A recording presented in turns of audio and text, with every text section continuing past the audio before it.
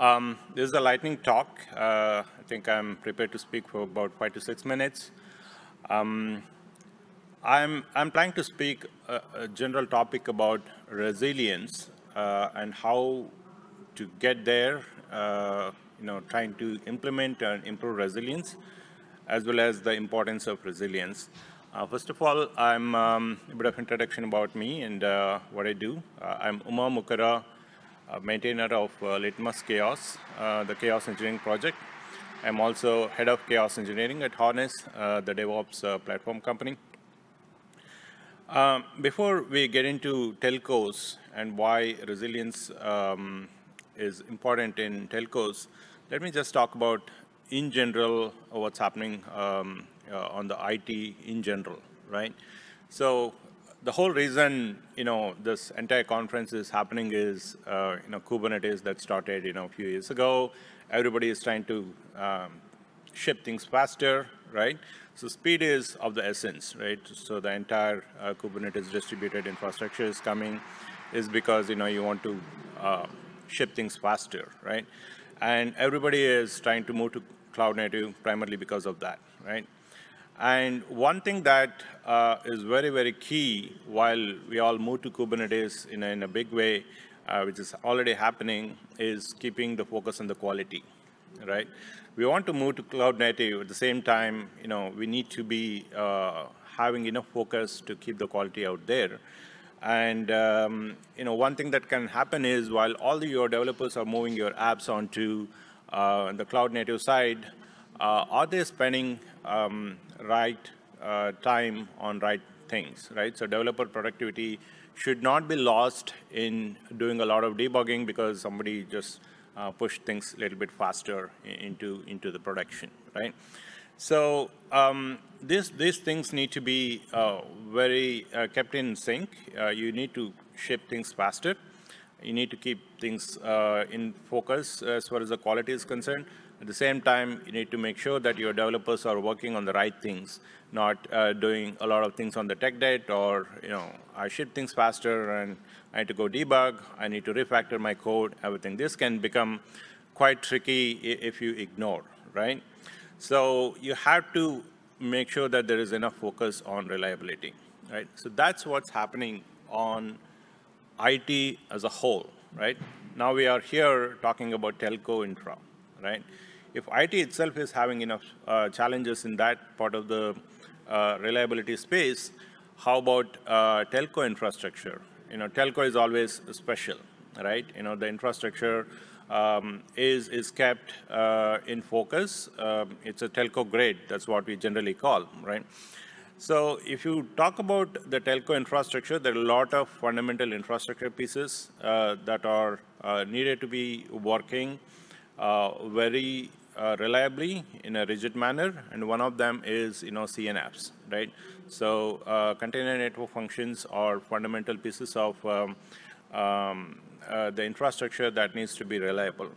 So CNF is critical, and I'm here trying to tell how the CNF-TestSuite is helping achieve that reliability in general, right? So how can you actually get reliability before you get there into the prod is to practice the chaos engineering in the pipelines itself. What is chaos engineering? Right? Chaos engineering is about try to inject faults in a controlled manner, right, while you are in control, and see what you can do about the weaknesses that are found, right? So you need not actually wait for the faults to occur. You plan the faults and see if there is resilience that is planned is actually getting tested, right? So if you do this in a loop, that's chaos engineering. It's a well-known concept. But what's new is actually try to do it in the pipelines, right? So the chaos first principle is all about try to put chaos engineering before it actually gets into prod, maybe in pre-prod, maybe in your pipelines, DevOps pipelines, so that you are in control of whatever was already working continues to work under these fault conditions, right? So it's about building, the new innovation is about building the chaos engineering culture in the pipelines itself, right? And you can do this in telco-grade infrastructure as well, right? And how you can do that is there are a couple of few chaos engineering open source projects that are hosted at CNCF. LitmusChaos is one of them.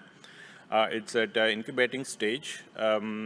It works in a very simple way. At the same time, it's highly scalable. We have this project in a high adoption rate. There are thousands of chaos experiments that are run in an open way. And it's highly scalable as well, right? So you can say that it's telco-grade. That really means that you can really scale chaos engineering experiments using Litmus to a very large level. And we have, I think, in one of the Kubernetes conferences, KubeCon, Orange talked about how they're using Litmus to do their pipelines in public. And the CNF-TestSuite, which is sponsored by the Cloud Native Foundation, they are using Litmus while verifying the CNF code itself, right?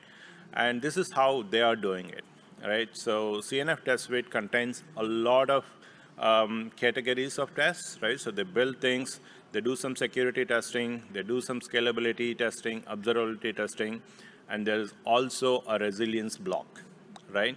So the idea of this is you do some network loss functions, latency functions, and then increase the CPU hogs and memory hogs, and see if the application under test is working continuously properly or not, right?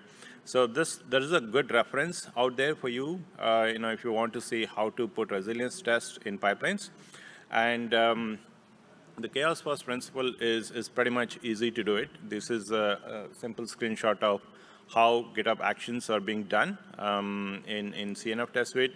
As you can see that you deploy your tests, deploy your functions, and then start the tests in parallel.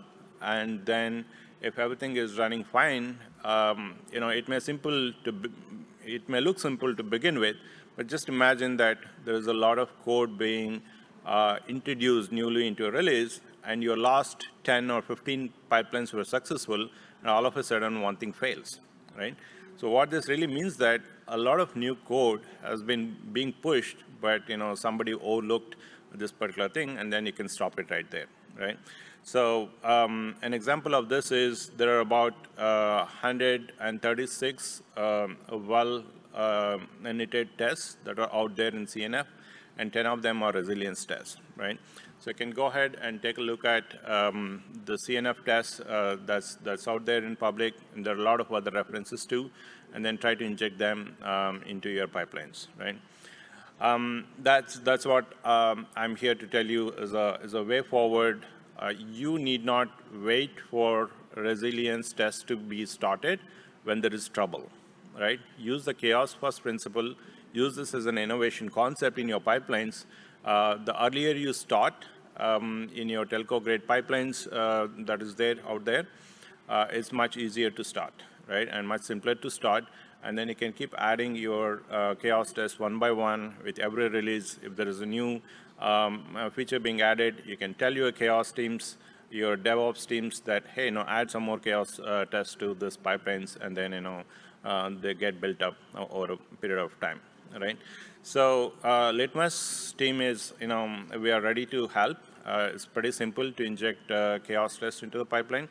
And you can join the Litmus channel in the Kubernetes Slack, or there are a lot of reference videos out there, how some of the telcos are using Litmus in their pipelines.